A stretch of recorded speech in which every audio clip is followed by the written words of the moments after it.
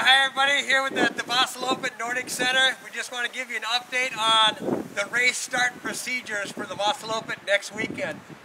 Jack is our doctor here in town. Jack, you give us a little rundown on how things are going to work. It's a little different than years past, but it's kind of like a big pursuit race.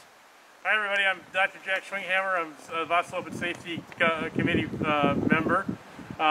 So this year, as you know, with COVID, we're going to be doing things a little bit differently. First off, when you come to town, we're going to have parking areas for you to go to. You are going to be assigned a starting time. It takes about 5 minutes or so to get from your car to the starting line. Once you get to the starting line, we are going to have an open track race, which means that you will proceed to the starting line and to your starting spot and then start immediately, and your time will start when you cross the starting line. There will be an elite wave that will start together, but everyone else will start individually. One of the misconceptions is that there is no wave starts except for that elite wave. Remember that everyone should be wearing their masks while they're in town. Once you start skiing, then please remove your mask and then try to have everybody keep their 6 feet of social distancing. We look forward to having you guys up here, and we're looking for a good ski race.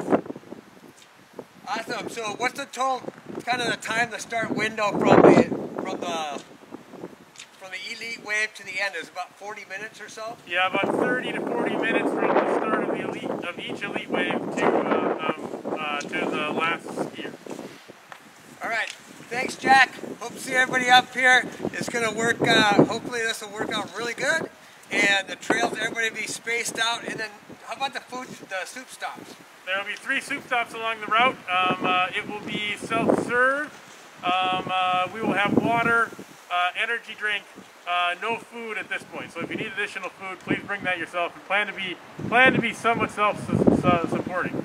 Okay, and bib pickup, if you're a late entry, bib pickup will be in a trailer near the Vasaloppet headquarters, right on the street. Really close to the headquarters there. So that's right near the start line. Yes, okay. You should see that as you're on your way to the start line. Alrighty.